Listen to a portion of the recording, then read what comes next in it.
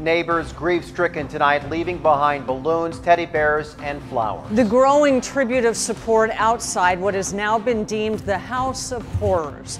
The parents accused of taunting their 13 children for years, pleading not guilty today. Our 10 News reporter Anthony Pura is in Paris as we learn more about the family's nocturnal life. Anthony.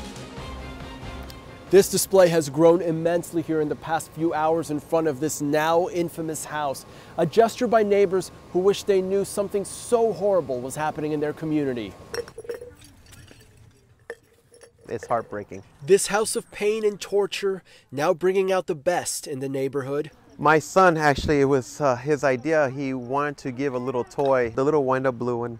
A small gesture in light of unimaginable horror. David and Louise Turpin, accused of starving and shackling their children for years inside the house. This time, it was the couple in chains appearing in court. Authorities described them more as monsters than parents, saying they only allowed their children to shower once a year, punishing them with frequent beatings and strangulation.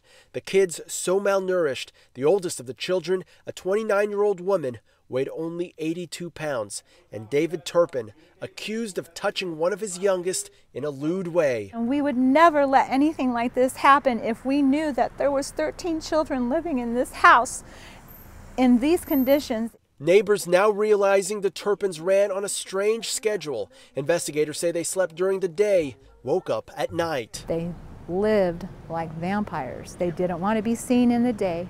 And no one would have ever known if their 17-year-old daughter didn't escape to tell police.